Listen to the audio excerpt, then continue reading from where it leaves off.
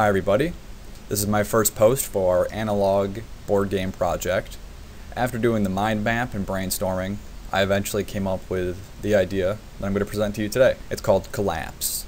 It's a game of escape, danger, treasure, and a few mugs of dwarven ale. All the players are dwarves, and your mind is collapsing. It's playable with 2 people.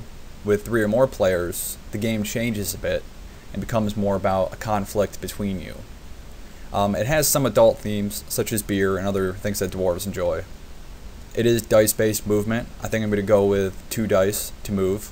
There are also chance cards. When you land on certain tiles, you have to choose from either the red deck or the green deck.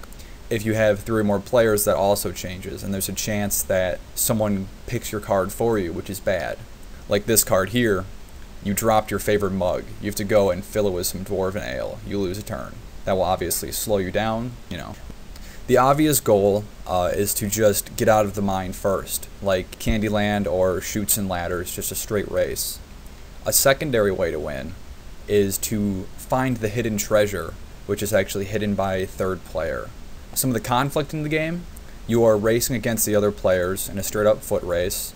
You are also playing a game of chance whenever you're drawing cards after landing on the specific tiles. Players in games of 3 or greater, they're attempting to be the first to find the buried treasure that is hidden by another player. Let you instantly win the game if you can find it, but it's not going to be very likely. So I hope this was under 2 minutes.